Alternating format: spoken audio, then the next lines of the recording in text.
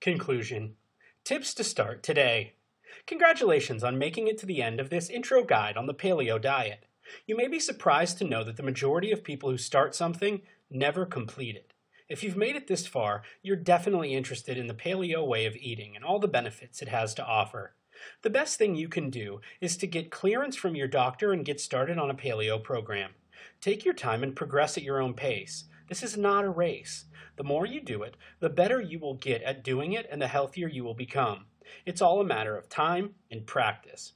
In this last part, we will look at practical steps to start a paleo lifestyle starting today. Understand the basic do's and don'ts of what to eat and not eat. Do eat nuts, vegetables, fruit, eggs, organic and grass-fed meats, healthy oils like coconut, avocado, olive, etc., and seafood and fish. Don't eat processed foods, dairy like butter, yogurt, cheese, and milk, cereal grains, legumes like beans and peas, peanuts and peanut butter, refined sugar, potatoes, refined vegetable oils, candy, artificial sweeteners, and starchy vegetables like potatoes, yams, etc. Plan on a lifestyle change, not a temporary thing. Lasting results happen when you stick to something permanently.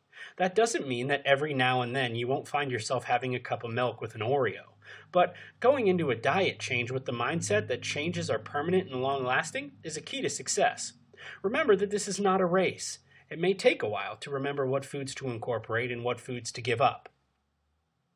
Do a sweep of your kitchen.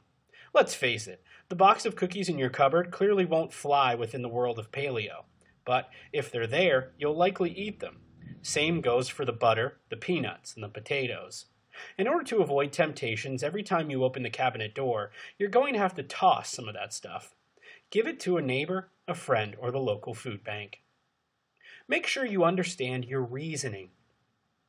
Oftentimes, we hear about a new diet or exercise and we get stoked. We just want to dive right in because, man, that sounds awesome. But in order to keep our motivation up for the long haul, it's important to understand why you're choosing to start something. Are you diving into paleo because your friend did it, because you want to feel better, or because you want to lose weight?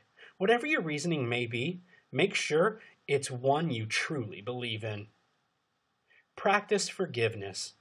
Aside from the fact that this is just an awesome overall rule of life, it reminds us that we aren't perfect. Every now and then, we may want a treat, read something that doesn't fall on the eat list for paleo. Some people allow themselves treats every now and then.